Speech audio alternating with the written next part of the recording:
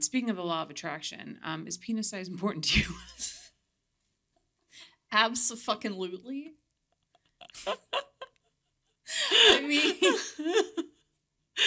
sorry, it's on my list of questions. I had to ask it. Like,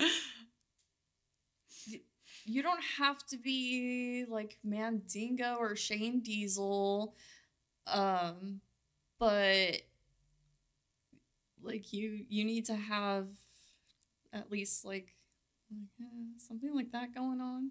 I don't know how much that is. That many like, long. Is that like 8 inches? Something like that, and then maybe like at least like something like that. Okay.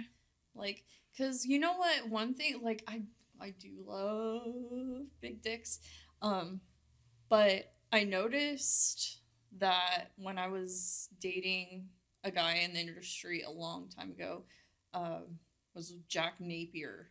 He had a huge fucking dick, and that shit, taking that like all day, every day, it ends up like hurting. Yeah. And like I'd be sitting there with ice packs. Yeah. But then like he'd want more. So I'd be Yeah. like, oh goddamn. Like, Yeah.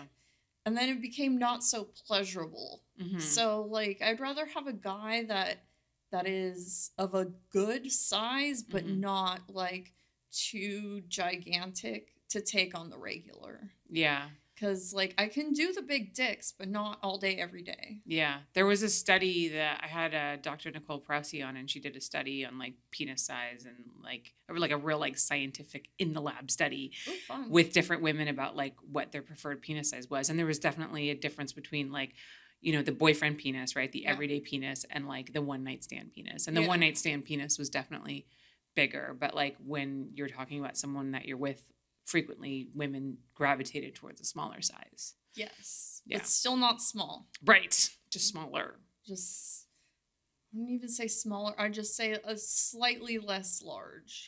That's a good way to put it. Hey guys, if you want to support my show, then you should think about joining my Patreon.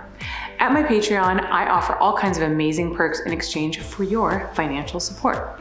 From live streams of my interviews as they are happening, to bonus Q&As, behind the scenes photos and videos of my shoots, plus cool merch like stickers, mugs, and hoodies, we have you covered. So go to patreon.com/HollyRandallUnfiltered, and while you're at it, make sure that you click that subscribe button so you don't miss a single one of my new updates.